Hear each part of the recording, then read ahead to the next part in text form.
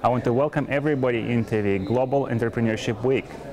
I want to say that today we're living in a fast-changing world, and the economy is changing, the business is changing, the technology is changing the world the way it is.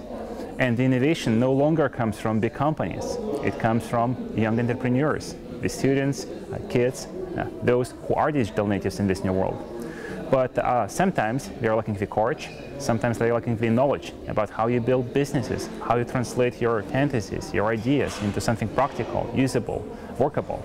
So I really want to invite everybody into that week, where I hope those digital natives will have access to a lot of information about how they build a business and how they really translate their ideas into reality.